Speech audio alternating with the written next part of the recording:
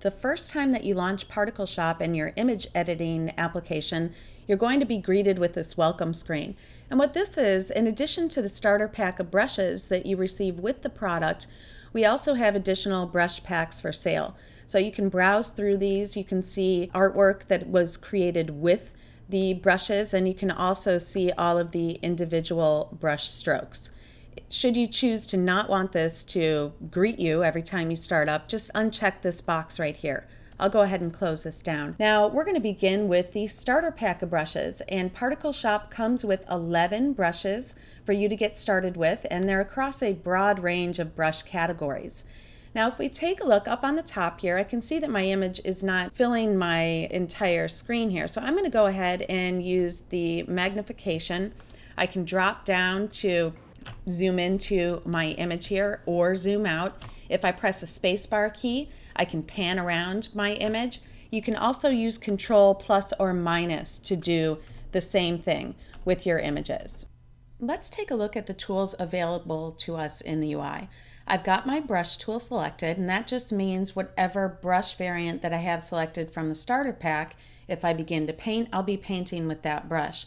Now in order to get a color that I'd like to work with, I could work with the color wheel. The outside is the hue, the inside is the saturation or value of that, or you could select and use the eyedropper. I'm going to go ahead and use the eyedropper for our purposes here. Now the other thing that I should show you with the color wheel, if you don't want it to close out as you begin to do your painting, you can pin this down. And this will just mean that the color wheel will remain in that location while you're working. And you can choose to dock this wherever you want to within the UI. Now to get my brush tool back, I can tap the B key, or you can manually select the brush from the toolbar. And we happen to have this beautiful fabric brush that we're going to paint with here. So I can begin to throw some brush strokes down using this brush. If I want to come up to the property bar, we can begin to adjust the options for the brush. Every brush will have the ability for you to adjust the size of the brush and also the opacity of the brush.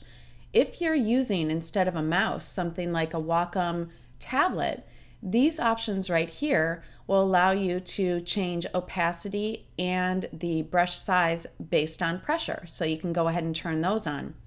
Now I'm just going to lower the opacity, and we'll show you now we have a much more subtle stroke available to us. So size, opacity, available for every brush in the starter pack. Now if we take a look back at the toolbar, I'm going to go ahead and grab the eraser tool. And when I erase, the way that ParticleShop works is you either bring in a full image or you bring in an individual layer. It's going to erase down to transparency and not just the brush stroke that you have placed on the page.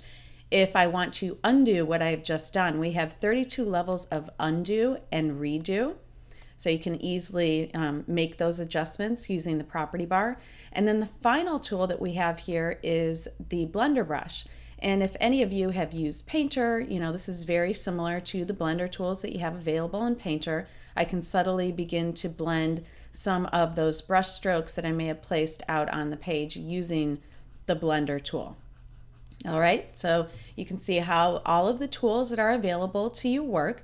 Now, one other thing that I should point out is as you begin to make adjustments to size, opacity, and or any other brush properties, if you want to reset the brush back to its factory defaults, just click the reset tool.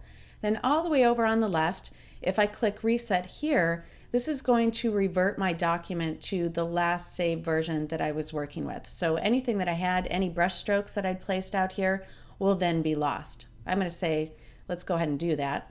And you can see it's cleared everything out for us. Now there's one final option that you can pull up, and that is down here. I'll go ahead and pull up if I needed to check the online help. This will give you some direction as to how the various brush properties work, what kind of files that ParticleShop is compatible with, system specs, things such as that. You can pull up the help and you can preview all of the information there.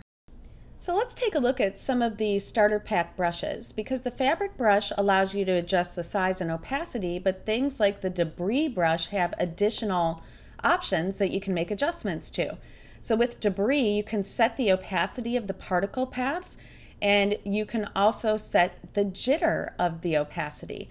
So let's just sample from within the image here and grab our brush. Now, I'm going to size this brush down just a little bit so you can see as you begin to size your brush up or down, I can get a whole lot of dust and debris, or I can get just a little bit. We have the opacity jitter set to 100%, so that means there's going to be a lot of variation in the opacity jitter within the stroke. You can also set, the global level of opacity for your stroke, and let's just size that down once again to make that a little bit smaller. So that's the debris.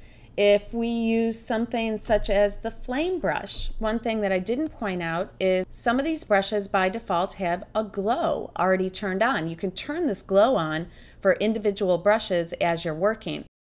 Let's take a look. I'll just do a nice orange color here at the flame brush. If we use something like the fur brush, this gives me an adjustment that I haven't seen yet, and that's value variability. So with the value set at 3%, what that means is the color that I originally select, and that is a whole lot of fur being thrown out there. So let's go ahead and size this down, and we'll do a little furry burst coming off of the paintbrush. That's 100% orange right now, or 3%, but it looks pretty much 100% color to me. Now if I bring the value variability up to 50%, what we're going to see now is it's going to pull additional values from the value triangle here to integrate into that stroke automatically for you. So I encourage you to take a look at the different brushes. Some of them have value variability, hue variability. Some allow you to adjust the physical particles, the number or the count of particles that are coming off of your brushes. And some allow you to adjust things like the grain. So let's take a look at this brush here, the light brush. And right now we've got a blue. I can go ahead and put a little light burst out on the tip of the paintbrush. And what I see here is it's actually showing me quite a bit of this grainy texture that I have selected.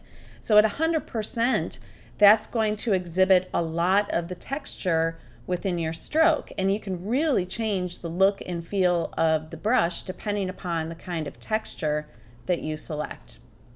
So that is a quick introduction to the ParticleShop user interface.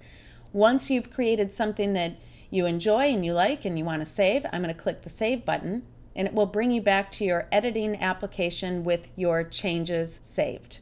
That's the introduction to the ParticleShop UI. If you want to learn a little bit more about the starter pack brushes and how to work with them, please take a look at our starter pack tutorials.